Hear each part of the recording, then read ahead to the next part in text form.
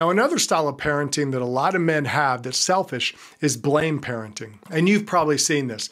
Blame parenting, a lot of times, is when we as dads talk about what could have been in our lives. And I always use the example of Uncle Rico. I call it kind of Uncle Rico parenting. You know, in the old movie Napoleon Dynamite, Uncle Rico always talked about, I could have been something if Coach had just put me in. Well, a lot of dads apply that to how they live. If I hadn't had kids, I could have done this, I could have done that. So they sound a lot like Uncle Rico in their life. And there may be some reality to it. There may be some reality that, you were moving a certain way in life and you got someone pregnant and you had to quit going that way and take up some responsibility. Okay, that's a reality, but it's not the child's fault. And sometimes we blame our children. We blame them for saying, oh, I could have done this, I could have done that. If you hadn't been born, well, what do you think that communicates to them?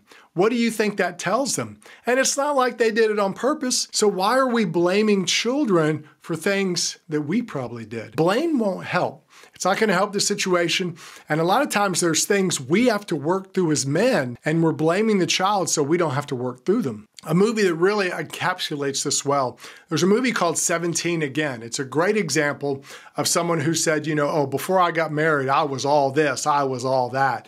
And kind of living in the past glory days.